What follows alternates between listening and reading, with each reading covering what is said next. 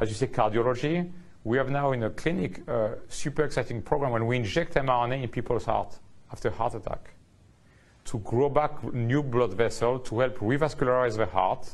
So it's a bit like science fiction medicine, but that's what is really exciting to me. But the other side of this is that right now, Moderna, though it has this pipeline, has one commercial product, and that's the Spikevax. That's the actual COVID vaccination. So that's the irony of COVID, is it really has in some ways allowed you to go and develop these other areas because of the revenues that came through the door. You're 100% right.